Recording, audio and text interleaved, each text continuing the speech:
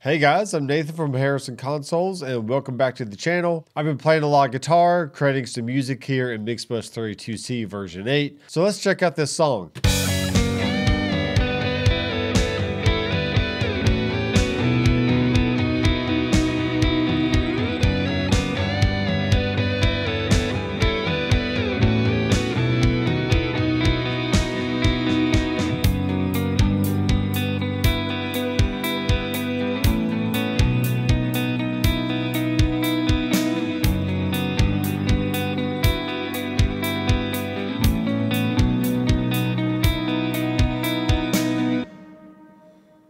All right, so this sounds really good so far, but I want to experiment by sending the different regions to a cue slot on the cue page and then triggering the different sections with cue markers on the timeline. So the first thing we want to do is use our range tool, and we're going to make a range in the section on the timeline that we want to bounce. And then with everything selected, we can just right click, go down to bounce, and we have the option to bounce directly to a trigger slot.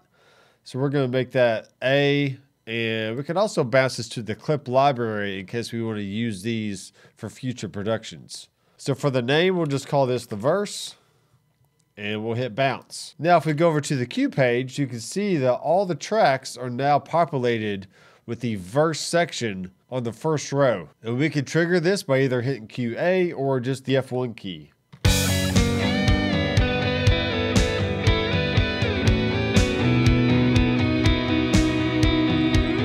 Okay, that works for me. And let's go back to our edit window. And we are now going to select the next section here.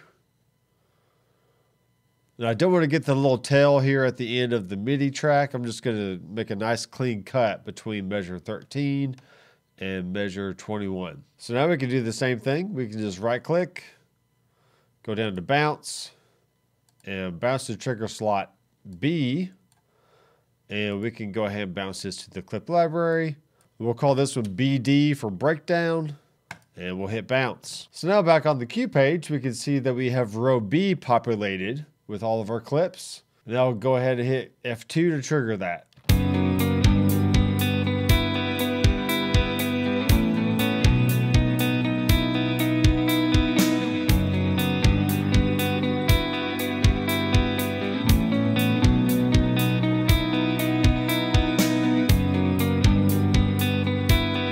So what's cool about this way of working is that section will just keep looping over and over and over until you're ready to go to the next row. And this also gives us some room to experiment with our arrangement as well. So for example, if I want to throw in this little conga delay part, I can just slide that over.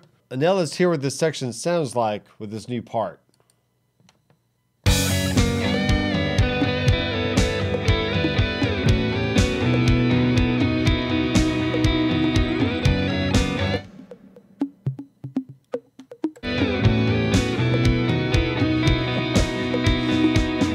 Okay, so that's definitely an option. Let's try out something else.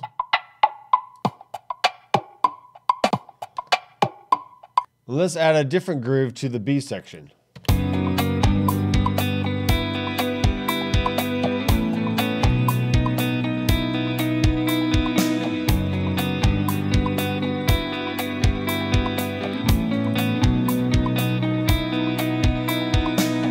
So whether I actually add that to the timeline first or add it to the cue page after I've already recorded some stuff, there's just a lot of room for experimentation there. So now that we're done, we can go ahead and add some cue markers to the timeline, and we can trigger our different sections. And once the cue markers have been added to the timeline, we can turn on play cues, and now just press play.